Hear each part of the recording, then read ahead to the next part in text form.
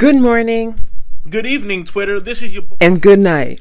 My name is Nerukessa, and you're watching Nerukessa or Neru. Hi, so today I don't have my mic clipped on me because we're actually going to move down to my desk. And what we're going to do on the desk is a little arts and crafts moment. The reason why I'm doing this is because I got a bag, which is over there. That's why I'm pointing behind me. I'm not just pointing just to point. I got a bag full of art materials from my local art museum, and they were like, if you want to come on down and pick up your arts and crafts bag. It was mainly for little kids. My mom found it interesting. She was like, come on, let's go get it. I was like, okay.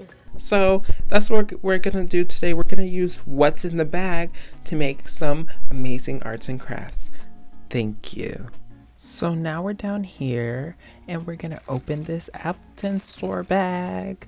Let's dump out these contents. Paper, pencil, glue, string on a stick, scissors, paper bag and watercolor, crayon, ruler, sharpener. They also gave me a postcard which has this lovely piece of art. So I first started out by sketching in my sketchbook some concepts and ideas. I went with a usual self-portrait of myself, and I hopped right into sketching the drawing.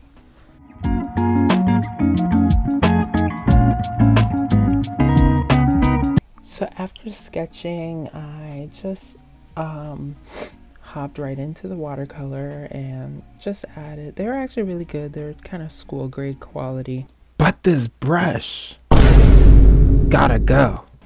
Just your average beginner watercolors. I also use the pencil again to create any shadows and darken up any areas. Here you see me using the piece of paper and cutting and making a background. Just a nice fun texture moment. I went back in with the black watercolor, which was actually surprisingly not too shabby, but I had to like re-go over it later with some India ink. So yeah. Safe places. You can get out. So I guess. And finally, to finish off the piece, I decided to take some of the black craft piece of paper, or from that paper thing, the same paper that I used to make the background. I started to make my locks in like a flowing wind position. I actually really liked how it came out, but what happened before is I used the stick and the string to do my locks before, and it kind of really didn't turn out nice. I tried to dye the string black. Oh, yikes. Now we're at the end of the video, or close to the end of the video. Sorry that this video is kind of short.